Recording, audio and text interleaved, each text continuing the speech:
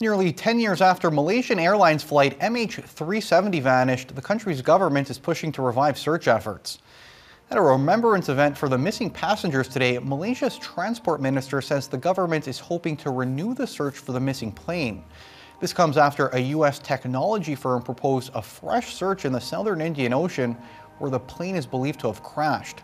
In 2017, Malaysia, China, and Australia suspended their 2-year underwater hunt that cost upwards of $175 million and ultimately turned up no results.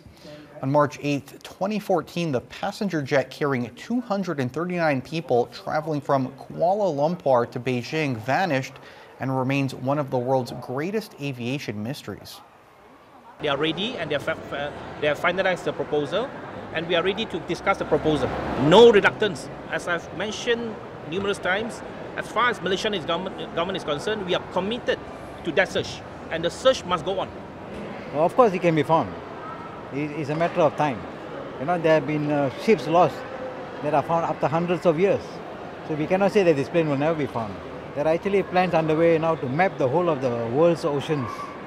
You know, so when they map the ocean floor, at some point in time they will find.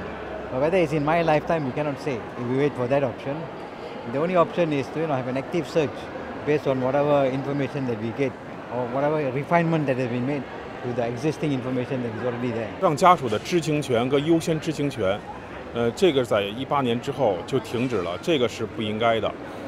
而且还有一个保障沟通渠道的畅通，只有大家有沟通有了解了，才不会产生误解，不会产生仇恨。